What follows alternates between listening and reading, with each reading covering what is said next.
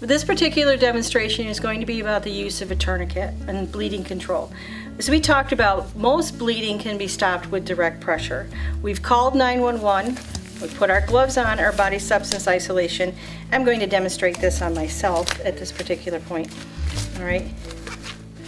So I probably wouldn't have BSI for myself, but I might.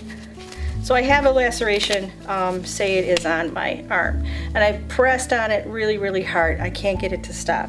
I've taken some more gauze, I've opened this up, I put it on, and I pressed really hard, and I still can't get it to stop. That means that the bleeding is not going to stop with direct pressure, and I need to put on a tourniquet.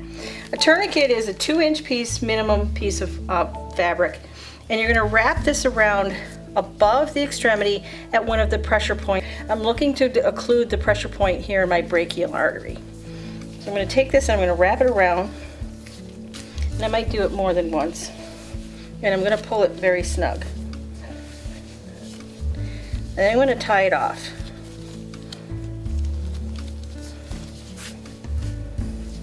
So I have a knot.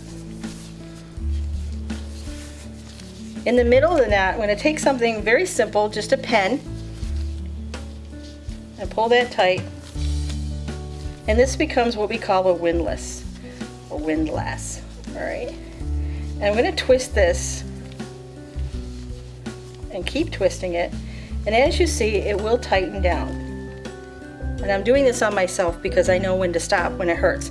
On a person that's really bleeding and you can't get the bleeding stopped, you're going to keep doing this until the bleeding stops. Once the bleeding stops, then you're going to secure the end so that it doesn't come untwisted, and you're going to make a note again of the time you put this on. A tourniquet can stay on a patient's arm or leg for up to 6 hours, and they can still restore the circulation to the limb below. You want to stop this bleeding, because if it's bleeding that can't stop with direct pressure, your patient will bleed to death before possibly EMS could get to you to help.